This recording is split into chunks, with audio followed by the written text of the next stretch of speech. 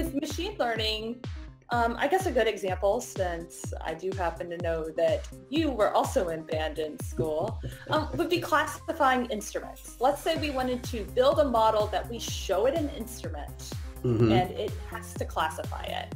So, as you may remember in band, there are like some things that you can know about these instruments, which we would, these little things to learn about the instrument we call features.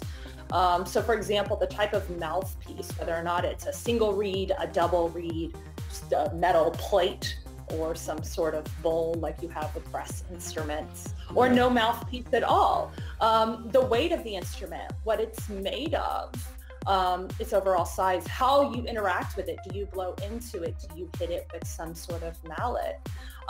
All of this would be these features that you would collect and send to a model so that when I show it a flute, it can hopefully say, yeah, that's a flute. Deep learning often, feature engineering isn't in the case. So as I've shown you with the example of band instruments, we've had to actually figure out, okay, we need to collect information about the mouthpiece.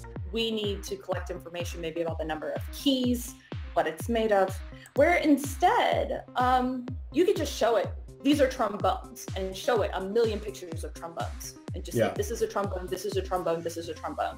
Just the way that you maybe learned what a trombone is or versus a flute. You saw them, nobody had to tell you how many keys a flute has.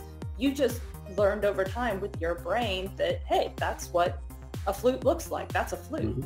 And so with deep learning, a lot of that feature engineering, the model itself is so advanced that it's learning these representations and how to look at these features and combine them itself.